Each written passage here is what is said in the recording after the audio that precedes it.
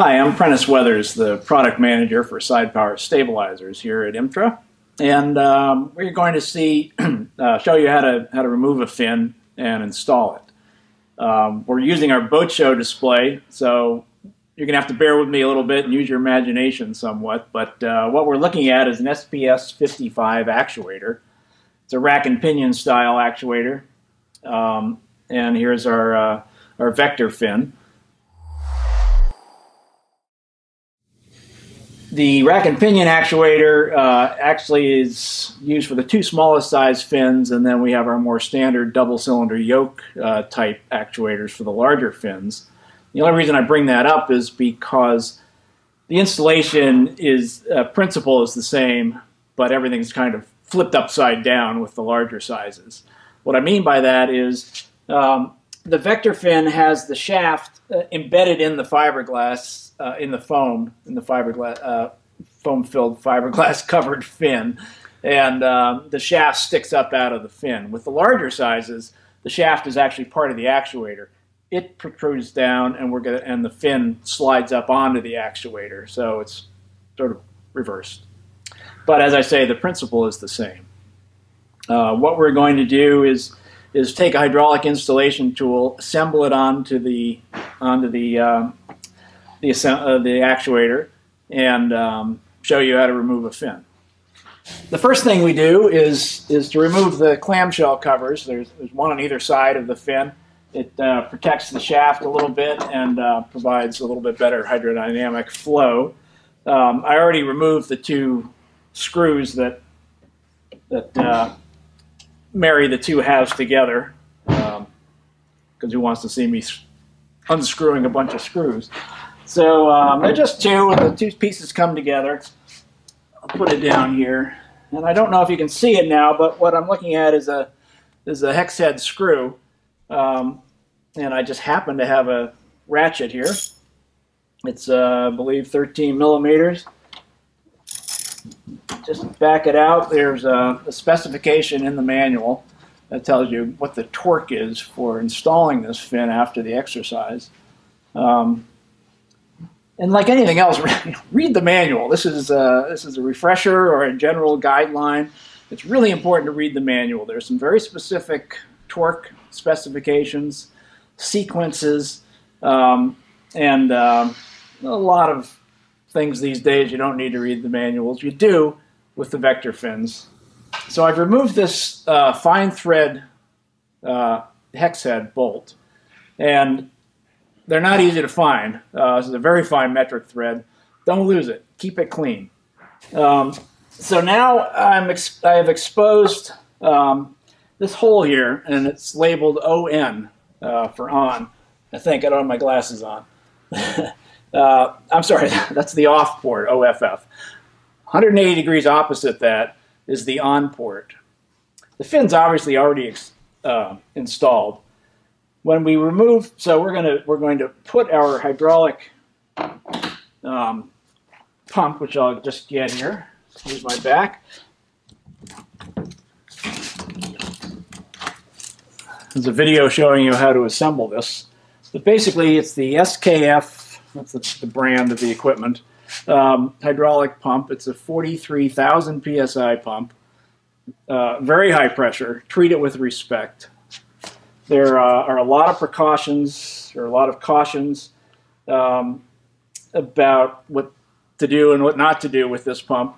But just bear in mind that 43,000 PSI is about 10 times the pressure used in a thruster system, about 20 times the pressure used in a windlass system. So, you know, take care. This is not a trivial piece of equipment. I've got a couple of oil sword pads down here because the process of installing and removing fins does get a little bit messy. Having installed or assembled the tool, you can see this is the pretty unwieldy pipe. There is a spherical surface on the end of it. This nut, if you will, is going to thread into this adapter, which comes with the kit. The SKF tool has a lot of different adapters because these are used for many different applications. This particular one comes with the kit you get from Side Power or Imtra. Having removed the port in the off port, if you will, I'm going to thread this adapter in. It's a fine thread. It's metal on metal, stainless steel on stainless steel. Be really careful threading this in. Don't cross-thread it. So this goes in by hand. I'll now grab an adjustable and just tighten that up. In this particular case, it's pretty awkward. What I'm doing now is not very conventional. That's no way to install a hex head like that. I would use a socket. Firmly get that installed. Take your pipe again. You've got a fine thread stainless steel fitting. Put it in here. Firmly tighten it. So let's look at what we're going to do next. If you can see these are about a dozen nuts that are threaded onto studs, which are embedded in the actuator. I've taken some of the studs out of this boat show display, which is kind of cheating, but it makes it easier for me to explain all this, and you can see things a little bit better. You may, in some instances, need to actually remove this nut before you engage that fitting, but that'll be obvious to you when you go to do it in the first place. So what I want to do is remove all but two of the nuts. So I have at the ready some 19 millimeter wrenches. 3/4 is very, very close to 19 mil, so that works as well. So the first thing I'm going to do really is just to back off all of my nuts and actually remove all of them except for two. When you take the nut off, it's just a hex head nut, you are going to expose. They may or may not fall off. They may stick onto the actuator, may fall onto the ground, so people go running away from you. The they is these special lock washers. There are two sides to the lock washers. I don't know if you can see them or not, but there's a fine side and a coarse side. And when you go to assemble these again, you're going to put them. Oops, sorry. That's the coarse side. That's the fine side. Coarse side, fine side. The coarse to coarse is what you want to look for. So that's important to keep in mind. You really shouldn't reuse lock washers. You should get new ones every time you install a fin. But anyway, remember that you want to put the coarse side to the coarse side. I'm going to put these up here. I'm going to go around now and remove all but two of the threads of the nuts. So before we remove the fin, or before we install the fin, you sort of have to think down the road where you want the fin and the actuator to be positioned. The ultimate objective is for the fin to be parallel to the keel when they're locked. And the system will automatically lock the fins when you turn the stabilizers off. If you lose hydraulic pressure, they'll automatically center. And when you go into reverse, they'll automatically center and lock. By center, I mean the fins will assume an attitude parallel to the keel. The actuators provide 78 degrees of motion. So, 76 degrees of motion. 38 degrees from starboard, 38 degrees to port.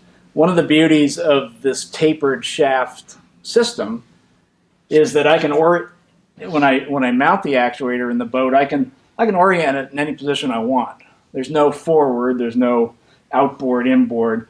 A smooth tapered shaft means there's no key, there's no spline I have to worry about. So I can orient these any way I want. And that's very helpful for the builder, the installer, But as a result, you have to sort of calibrate everything before you go to put the fins on. So I'm just going to take the fin here and manually move it and sort of eyeball the center. The fin at the actuator at equal stroke. So in theory, in most installations, when the actuator is centered in mid-stroke, the fin will be parallel to the keel. When we're removing the fin, we want to make sure when we go to install it back on again, we put it in exactly the same position it came off of.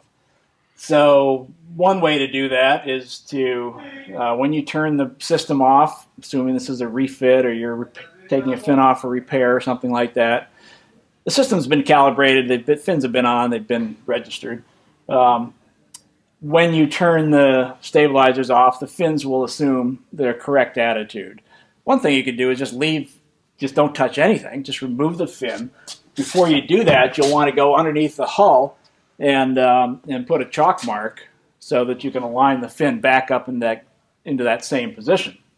So before you remove the fin, know that your actuators are centered or whatever the locked position is, and make a mark, a very obvious mark. Take measurements as well if you like, from the chine out to the center of the fin, or from the keel to the center of the fin. Make a chalk mark, do something to register where the fin is going to be installed again. I also like to put a mark. This is on the hull, right? Put a piece of paint or piece of tape on one of the studs, and then a little mark on the hull saying that stud is aligned with that witness mark, so that you know that the actuator hasn't moved. So having registered that, make sure you know how you're going to install that fin again. I've already removed all the nuts. Well, removed some of the studs too, as I said earlier, so I kind of cheated a little bit. Removed all the nuts except two. In this instance, again, in this boat show display, we're actually not fully engaged into the actuator. By that I mean I can see from my practiced eye that this mounting ring would normally be closer to this plate. Probably about half the distance would actually be in reality. So I'm looking at whatever, 3/8 of an inch. There's probably going to be 3/16 of an inch showing typically. So just keep that in mind when you're watching this. So I've taken all the nuts off. Next step, I've assembled my hydraulic pump. The next step is to take the remaining two nuts, back them off to all but about 2 threads. So what we're going to do is leave these nuts on here to capture the weight of the fin once we disengage the tapered shaft from the tapered receptacle of the actuator. I'll go around back now, and since this is not fully engaged, there's a good possibility when I loosen this last nut, the whole thing will fall down anyway. But let's use our imagination a little bit if that happens, and pretend that this shaft, the fin, is fully engaged. Nope, didn't happen. Well, it happened a little bit. So I've backed off the fins, the nuts, so just got a couple of threads holding it on. And I can see now that actually this fin has already come down. But imagine that ring was still fully up. The ring indicates to me that the whole fin has gone down. It's such a slight movement that you wouldn't have noticed it. But it is indicative of the fact that after all the pumping and tightening and all that, we're really only engaging the fin up into the actuator by, a few millimeters once it makes contact. So all the nuts are off. I've got just a couple of threads holding that on. I don't know if you can see down here or not, but there's a valve on the pump itself. We want to turn that clockwise. It doesn't take much, just a light touch to close the valve so it'll allow us to build up pressure. I'm now going to start pumping. I'll pump and pump and pump. You'll be pumping along, you'll be building up pressure because this hole is connected to a hole drilled vertically to the end of the actuator shaft. So it's pushing pressure up into that dead end cavity, and it's expanding a little bit the cavity while driving the actuator shaft down. So you'll pump and pump and pump, and all of a sudden you'll hear, most of the time, a very loud pop. And even though you're ready for it, it's going to make you jump. And that is simply, you've reached that threshold where the fin is now dropped. And the load is taken onto the two remaining nuts so that the whole thing just doesn't fall off onto the ground. It may pop a couple of times, may need to do it again and again, but you'll know because there will be no more space between the nut and the plate. So when you've reached that point, now the last thing to do is to remove the last couple of threads from the last two nuts. So you need somebody to support the fin. In the larger sizes, you'll want a forklift under there. The whole key with this is to make sure that you're coming directly down perpendicular to the actuator. You don't want to hold this up this way and cant it and scratch the surface and that sort of thing. So just understand that you want to bring that remaining, 4 inches of bury of the shaft straight away perpendicular to the hull. And it's awkward. The curved fins, admittedly, are a little bit awkward to hold. All the weight is here.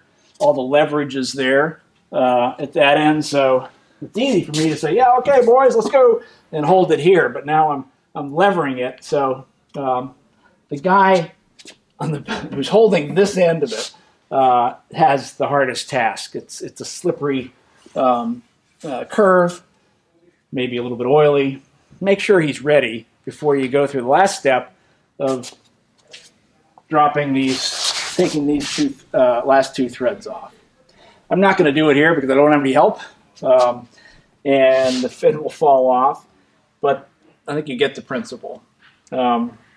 So when I'm ready to drop the fin off, I've got people supporting it. The last thing I'll do is back off these threads, the last two threads on the remaining two nuts. The fin will drop down, move it, protect it. Next thing we're going to do after that is to remove our pipe and adapter, and then reinstall the port plug that we removed as step 1.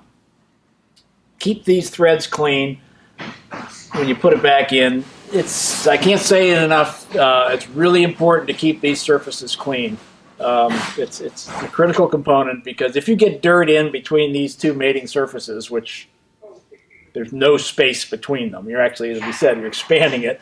You're driving something bigger than the space it's designed to go in, or it's going into. It relies on the ability to build this very high hydraulic pressure. So if you score the surface, particularly a vertical score, or get dirt into the system, you're going to regret it. So be careful and keep it clean. Thanks.